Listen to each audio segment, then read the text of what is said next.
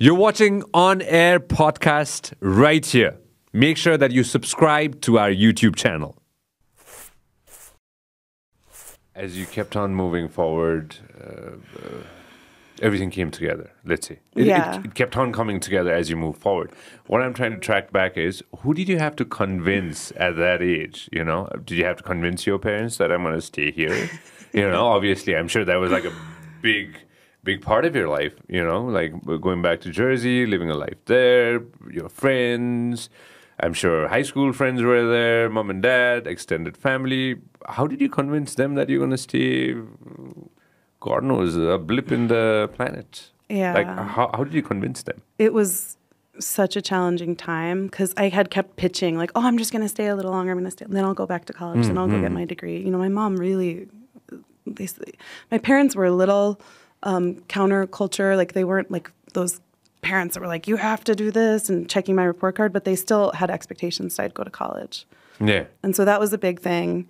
And then just my basic safety, right? Like my basic safety and security, would I be okay?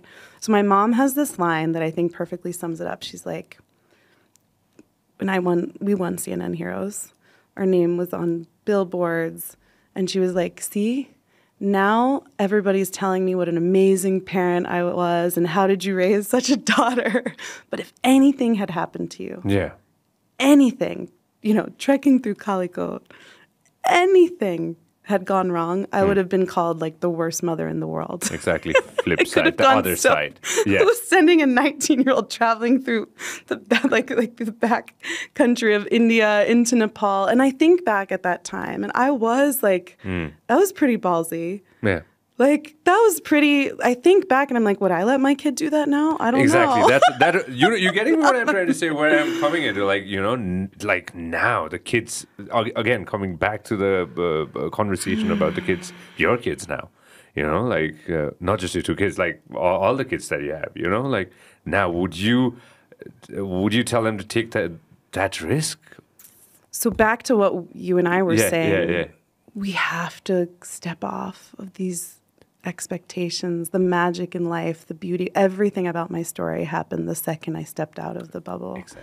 So we have to say yes, and we can't live in fear, and we have to do the hard thing. You know, there was no reason why I should have been successful, why this organization has grown and flourished. We had nothing. Yeah. We had nothing, you know, like, but it's almost like because we had nothing, that's what made us what we are today.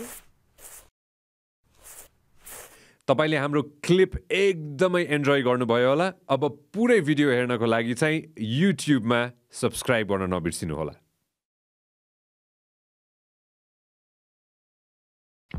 This program is brought to you by Vyas Studios